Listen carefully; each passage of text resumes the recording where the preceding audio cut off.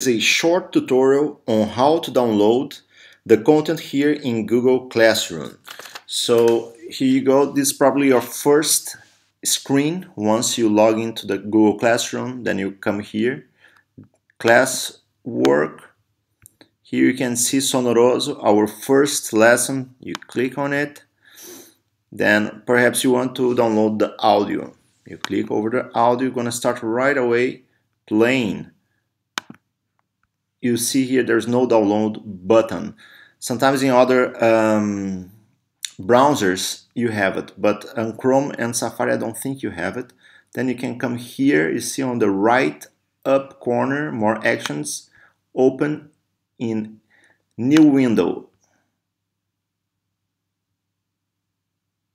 It's taking a while. Okay, see here, top right, you can download it. Now it's downloading the file.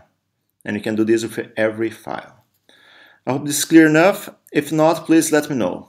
Kind regards. Best.